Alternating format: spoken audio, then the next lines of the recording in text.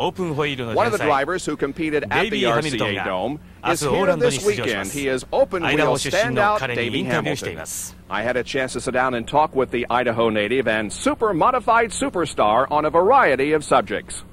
Both my parents got my first race car for me, which was about a $1,500 race car, but I couldn't afford it at the time, and I drove it for a year, and then after that first year, which was 1980, I've had rides ever since. I've been hired to drive race cars.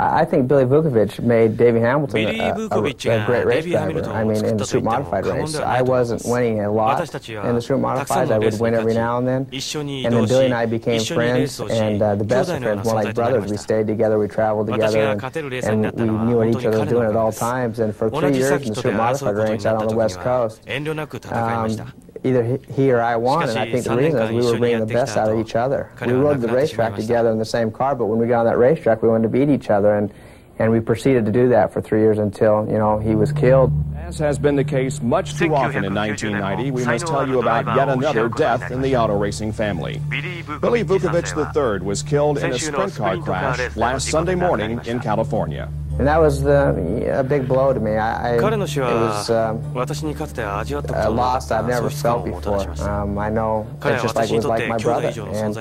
And he, like I say, he brought the very best out of me. And after it was all over, and I didn't know what I wanted to do. I didn't know if I wanted to continue on racing. I didn't know if I wanted to, you know, find some other occupation or career. And at that time, I decided, you know, Billy would want me to race.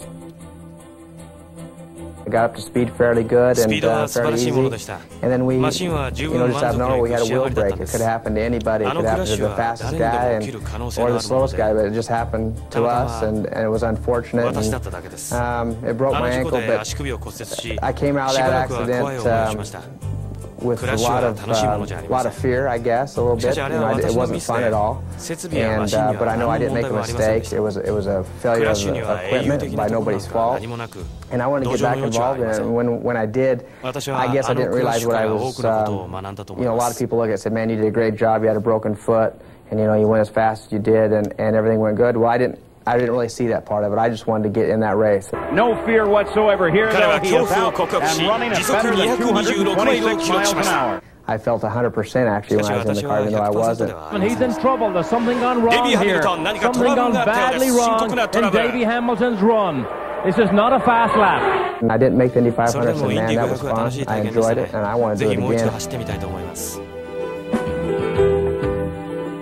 I think there's pressure all the way around. I mean, I want to do well because I want to see all the short track guys that I race with every Saturday night be involved in IndyCar racing. I know it's a lot of their dreams, and there's a lot of guys that have plenty of talent to be there and can be real competitive.